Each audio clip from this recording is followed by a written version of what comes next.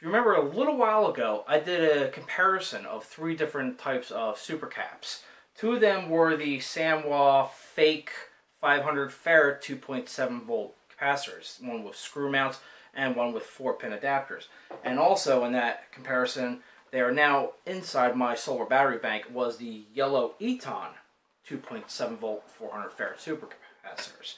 And of course the Eton came out like crazy with the pin one from Samwa coming out not too bad. Well, there's a new company, at least to me, but you can't find it on DigiKey or Mouser or Element 14, any of the major part companies.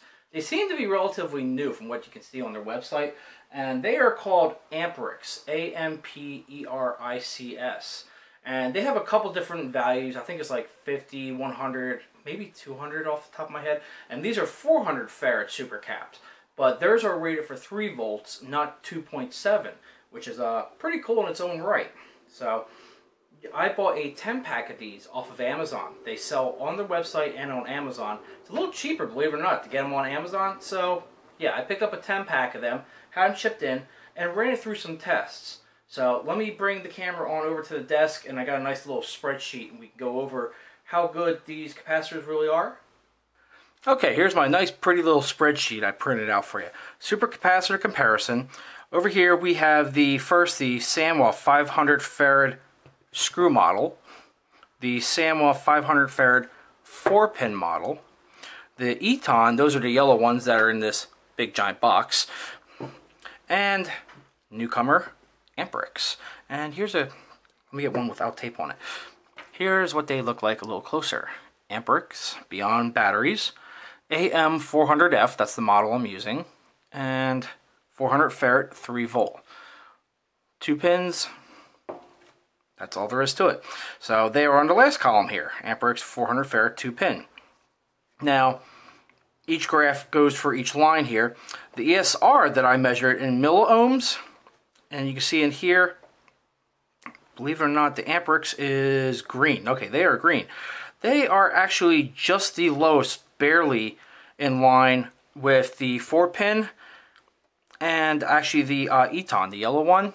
They actually all came out pretty good, and here's that piece of crap cap. Next we have the leakage current after 10 minutes. This is me leaving it on my power supply after charging it up from 0 to 2.7 volts at a 1 amp constant current. And once it hits 2.7, I let it settle for 10 minutes. And this is the amount of current it's still pulling just to maintain 2.7 volts and milliamp for it.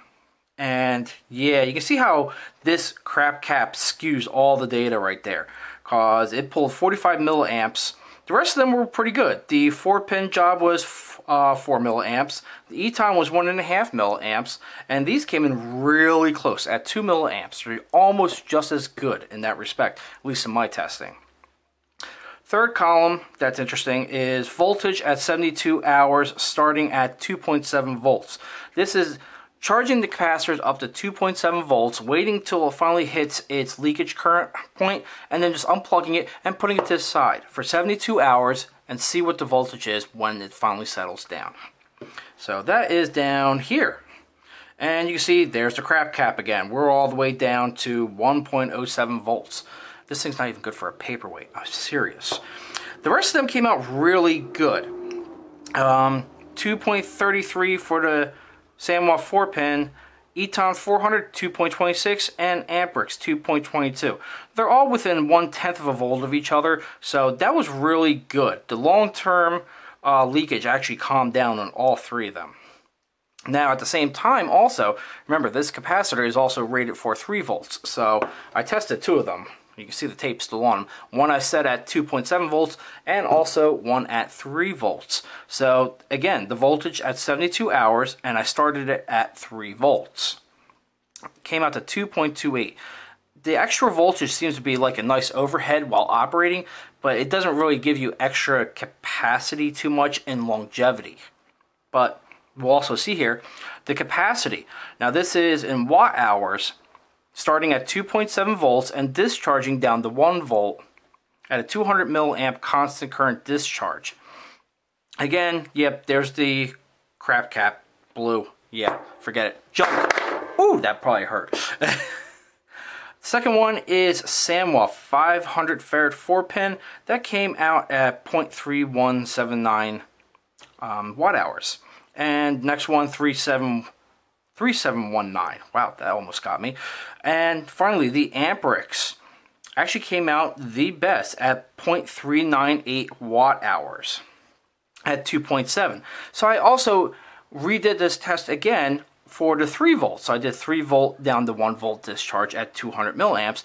And if you're using that extra bit, it definitely helps a lot. It's almost half a watt hour, but it will apparently bleed off a little faster. So overall, it's a really good capacitor. I like it. The other thing that's great, and why I'm probably going to start using these instead of the Etons, comes down to price, because they're basically the same. They're within a few percent of each other. The Etons sell for about $12 in single quantities on Mouser, and pretty much more expensive everywhere else. Amperics is selling on their website, as of right now, July 2017, they're selling their 10 packs of these 400 farad supercapacitors for $100. So it's $10 a capacitor. Or you go on Amazon, I believe I paid like $89. Hold on a second, let me check that real quick. Yeah, here we go. On Amazon Prime, 10-pack high energy density 3 volt 400 farad Amperics supercapacitors, quantity 1, $85 on Amazon. So it's a little bit cheaper. So that is why I'm going to probably keep on using these, especially since I'm planning on doing a project build in the next month or two. So if you have any questions or comments about this, go ahead and leave them in the comments down below, and also look down below in the description. I will have a link for Amperics and also on the Amazon site where it's a little bit cheaper for you to get them as well. Thank you.